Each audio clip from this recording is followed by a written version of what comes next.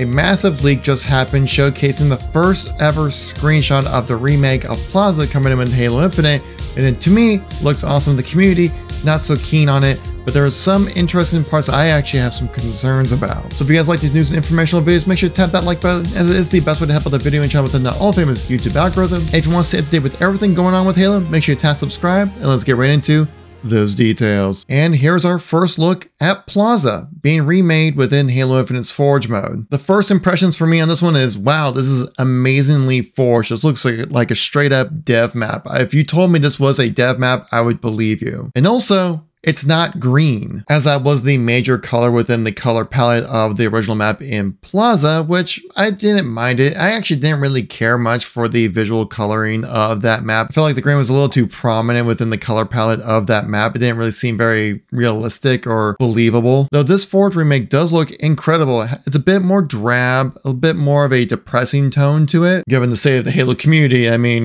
well. So while we only have this singular screenshot, I think I have a good reason why they changed the visual style of the map, and there are some significant changes made to this image in particular. So someone recreated Plaza within Halo Infinite's Forge. Is just a user out there who made a really awesome recreation, and I love what they did with this map. But when you compare the visuals of this compared to this, you can kind of see how this map looks much more like a dev map, and while this one, while fantastically forged, looks just like Plaza, it looks more like a Forge map. Now I'm sure if the Forger here knew that their map was going to be put in the matchmaking, they might try some different things, but you kind of get the idea what I'm getting at here, where while this does look rather faithful to the original, it's just that when you see this recreation, it just has like that certain level of fidelity that makes you think like that's an actual dev map, while this one, this looks more like a Forge map. I will say though that this map does have some interesting changes. Mainly, check out this jump from bottom mid to top mid right here. Before, this was quite the skill jump in Halo 5. Now you actually see that there is like this level that you can definitely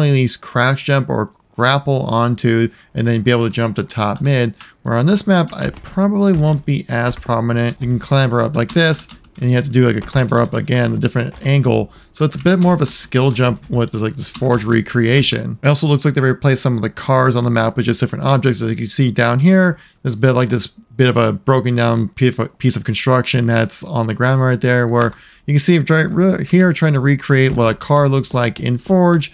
Well, I would say they did a good job of recreating the Halo 5 cars.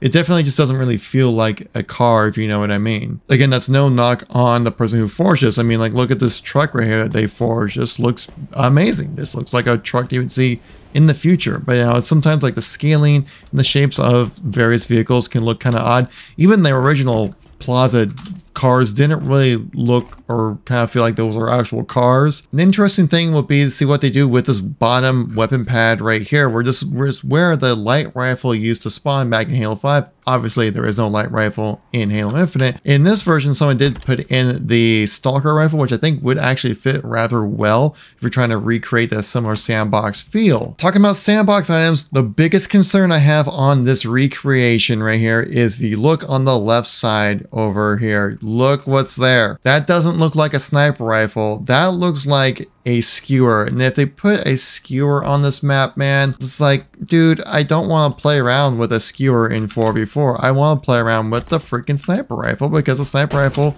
just plays out way better in 4v4 and I have a lot more fun with it. Now, this could be a thing where maybe it rotates between sniper and skewer. That's fine. I mean, I would much rather see a sniper rifle spawn here every time, because the sniper rifle is just way more fun to use in my opinion. Where I feel like skewers are much more designed to be for like anti-vehicle and maybe more like wackier kind of fun mode kind of stuff. Now, a very popular jump back in Plaza was going from right where the sniper spawn, jumping on like a little switch, ended up going up to the ledge. As you can see, the person who forged the map recreated the jump very well. That was pretty easy to hit. Actually easier than it is in Halo 5.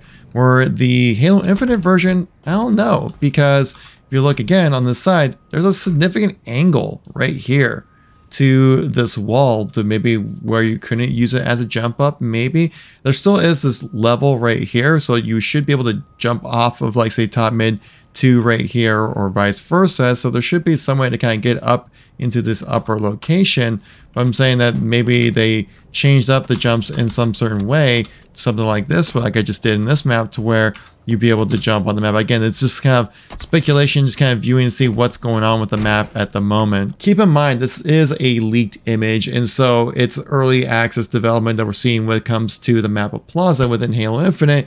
Things right here, especially hopefully that skewer over here, can be subject to change. We even saw this with the Pit remake back when they first revealed it during the HCS event. For example, when they first revealed Empyrean at the HCS Orlando event, when it comes to just playing the map and showcasing the changes that they made, one, the lighting is completely different, and also these stairs right here, which traditionally would just go straight forward, were actually rotated 90 degrees. I'm sure that was probably a way to play off of the curb slide ability within Halo Infinite, and you can see within the final reveal and release of the game, well, they just reverted it back to the classic stairs, which I actually appreciate that much more because it just brings back that classic feel a bit more. You also see how different the lighting is, much more harsher on the brights and the darks, and also the angle of the sun is completely different on here. Also, if you look up top, you can see how this is like all bright pink kind of coloring, and this is much more of a subdued kind of highlight edge of the synth wavy kind of colors that they decided to go with on this map. 343 also revealed the near future plans for Halo Infinite. They actually talked about, or at least responded to questions about cross-core customization